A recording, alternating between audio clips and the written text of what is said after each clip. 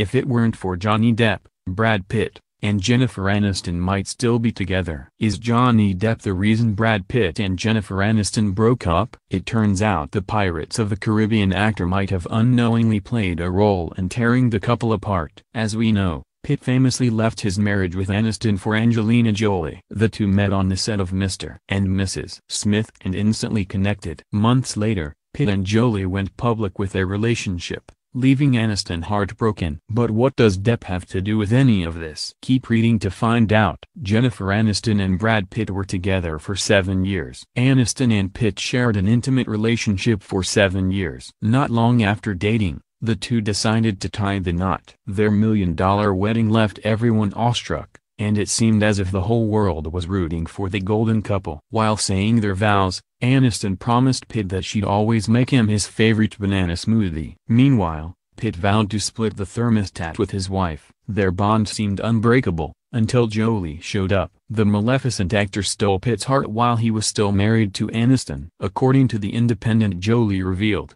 "Because of the film, we ended up being brought together to do all these crazy things, and I think we found this strange friendship and partnership that kind of just suddenly happened. I think a few months in, I realized, God, I can't wait to get to work." Whether it was shooting a scene or arguing about a scene or gun practice or dance class or doing stunts, anything we had to do with each other, we just found a lot of joy in it together and a lot of real teamwork. We just became kind of a pair. She goes on, saying that they developed suppressed feelings for each other on set. "It took until, really, the end of the shoot for us, I think, to realize that it might mean something more than we'd earlier allowed ourselves to believe. And both knowing the reality of that was a big thing, something that was going to take a lot of serious consideration." Johnny Depp could have starred in Mr. and Mrs. Smith instead of Brad Pitt. Imagine a universe where Depp was to star in Mr. and Mrs. Smith as opposed to Pitt. Well,